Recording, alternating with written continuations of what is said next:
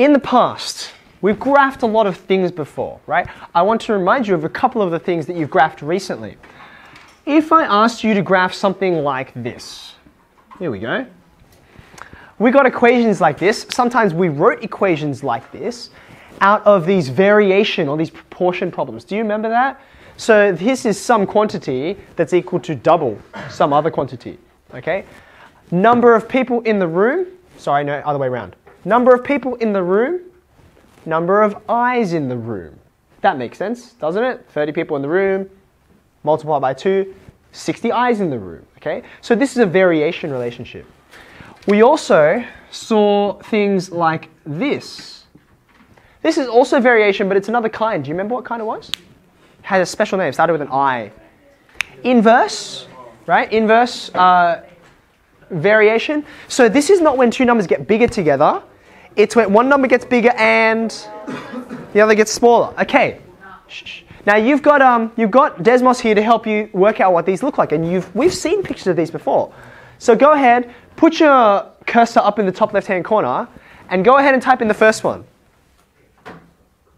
Let me turn off my internet because I know what will happen if I don't.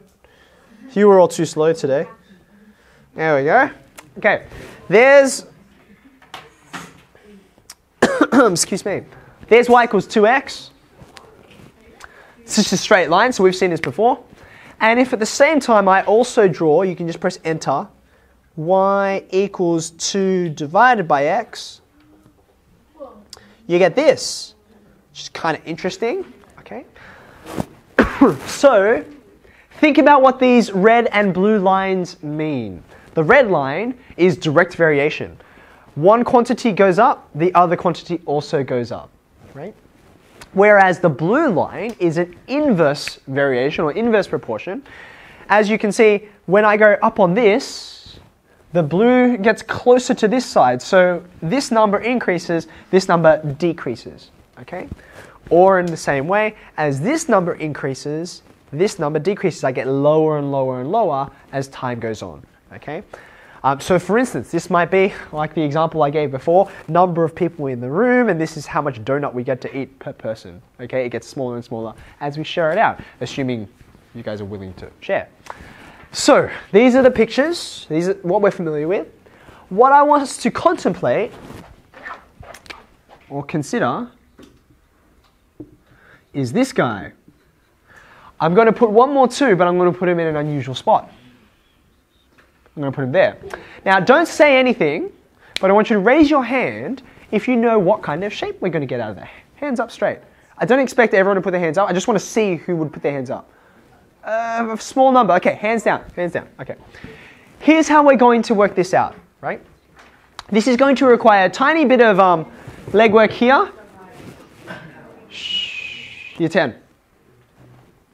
But Desmos is going to do most of the legwork for us, okay? So the first thing I want to do is let's switch off these graphs. We don't need them. So what you do is you click on the colored bits on the left-hand side, and your graphs will disappear. They're still there, but they're just hidden, okay? Now here's what we're going to do. I want to get some coordinates out of this, okay? So for instance, if I said when x equals something, y equals something else. And so we're going to draw a little table of values here. Can you draw this underneath where you got this for me as well? So I'm going to try and look at an x value and compare it to a y value. Let's start with an easy one. If x is 0, what's y equal to? 0. Yeah, because y is equal to 0 squared. So this is just 0. When x is equal to 1, what's y equal to? 1, because 1 squared is 1. But now when we have a look further, the numbers start to get more interesting. When x is 2, x squared will be 4. And 3 gives me... Okay, now Desmos can help us graph this, okay? What we're going to do is, and I haven't done this in a little while, so I might have to remember some of this stuff. Do you guys have that little plus icon in the top left-hand corner? Do you have that? Go ahead and click on it. Do you have the same options I have? I've got expression, note, table, folder, image. Do you have those? Yep, okay. Can you click on table for me? Do you have that? You see what I've got? Okay, maybe your color is different, it doesn't matter. Okay, so you can see what they've created is an X and a Y table, just like we have an X and a Y table. So what I want you to do is pop the numbers we've got into here, 0 and 0. Then if you just press enter, I think it'll go down to the next row and you can add all of these in. Okay, now as you've punched them in, if you look at your graph, you will see something's happening. That set of values rather, now appears as coordinates. Do you have them as well? Do you have them appearing on your screen? Okay, thumbs up. So what you've done, just like when we were looking at, do you remember the people who remember it were on their computers and we were trying to like plot the guy, the parachute, the cannon man. Do you remember that? He went up, then he went down. And you would put some points on them, then you try and join them up. Okay? So I want you to have a look at this graph. You've got dots here. What kind of shape would join up all of these dots? Can you sort of draw it with your finger? You sort of see it, right? Okay, so now here's what we're going to do. We could have done this right at the beginning, but now we're going to create this shape. Go ahead, go to a new line, and type in y equals x, and in fact you'll see probably a squared button right there. Do you have that? You got that? Go ahead and punch it in. Okay. So the heading you can make is the name of this shape,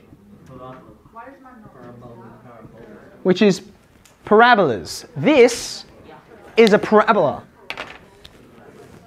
Now, can I get a show of hands? Whose screen looks like this? Hands up straight. Yeah. Okay, hands down. What does yours look like if it doesn't? Because a few people didn't have their hands up. Yeah. Actually, can you do it one better? Can you turn your screens around? I just want to see all your graphs. Turn around. Yep. Cool. Looking good. Looking good. Okay. You haven't finished yet. Well, what have you done? You're interesting. Yours is great. Okay. Okay. Fantastic. Thank you. You can turn them back around to yourselves. Johnny, can you do me a favor before I get there? Can you have a look at Agdi and try and work out what he's done? I'll come to you in a minute. Oh, I think I know what you've done. I think you've switched these around. I think you have these backwards, Agni. I think you have your X's in your Y's and your Y's in your X's. I think that's what you've done. Is that what you've done? I think that's what I think you have these this way. Shh. Okay. Now put your pens down for a moment. And in fact, just leave your laptop ajar, but just shut it for a second. I want us to look at this shape and note a few things about it, and we'll write these down together. Okay? For starters, let's compare it to these guys. So, this blue shape is called a hyperbola. It ends the same, but starts different. Clearly, these are different, but they share some things. They share some things in common. Can anyone tell me something that's common between the black and the blue graph? Anything at all, Brian? Okay, number one, they're both curved, and that's very, very important. Okay? Someone tell me something else that's in common between them. Anyone? Yeah, go ahead, Dlash. Say that again. Okay, they're both infinite, right? There's no point at which they stop. That's also very important. Ryan, you see something else? They both go like straighter towards the, like when you get out of it. They both go straighter when they what? How did you end that again? What was? When they go out. What? So you're talking about like that way? Is that what you mean? Yeah, but like they're the straight line instead of the curve like this at the bottom. Okay, so this is helpful. So for example, and I'll get you to do this in a second, but just watch it now. If I zoom in on this section here, just have a look at that right now. Now you know where this graph comes from. You know what the rest of the picture looks like. But if you didn't, doesn't that kind of look like a straight line? Do you notice that? If you go in far enough, it looks like a straight line. And both of them do this. You can do the same thing with the blue line. That looks like a straight line too, doesn't it? If you zoom in far enough or you go to the right spot. Okay. Does anyone else see anything that hasn't been mentioned? Kate? Okay, they're both, and this is a really key idea. I was wondering who would get to this one. They're both symmetrical in at least one way. So, can you describe to me in what way is the blue graph, how's that symmetrical? How would you describe its symmetry? Millie, you've got hands. Can you use some words? What words would you use? That way. Okay, so if we put in fact, I will put in y equals minus x. There we go. If you put in that red line, and you just turn your head a little bit, just turn your head, you can see the blue line is symmetrical about that. It's reflected across. Do you agree? Okay. Now, the y equals x squared line isn't symmetrical around this line. It's symmetrical around another line. What line is it? I'll give you a tip. The line's already on there. Isn't it? Yeah, very good. It's the y-axis. You can see you just sort of flip this side over here. Now think about that for a second. Why is that? We only did positive numbers. We only did positive numbers, right? But do you notice, if you had put in, say, -1 instead of 1, if x were -1, what would y be equal to?